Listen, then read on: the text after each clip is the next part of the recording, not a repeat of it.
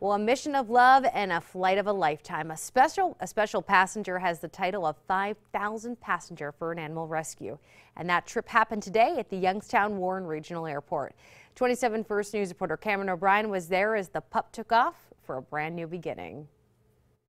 The Pittsburgh Aviation Animal Rescue Team is gearing up for their 5,000th flight. They're taking Mr. Santana in that cage to his new home. Pittsburgh Aviation Animal Rescue has been flying four-legged friends out of dangerous situations for the past 5 years. Today, the crew met their 5,000th passenger, Santana.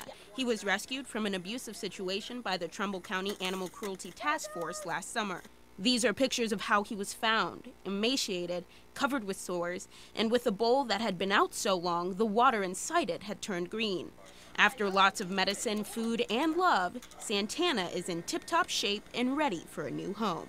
I just want him to be laying on the couch somewhere, just enjoying life like he deserves. We're in 5,000, 10,000, 100,000. We'll keep flying until we can try to save them all. After Santana touches down in Pittsburgh, he'll head on to South Hill Rescue, where they're going to find him a home. In Vienna, I'm Cameron O'Brien, WKBN 27 First News.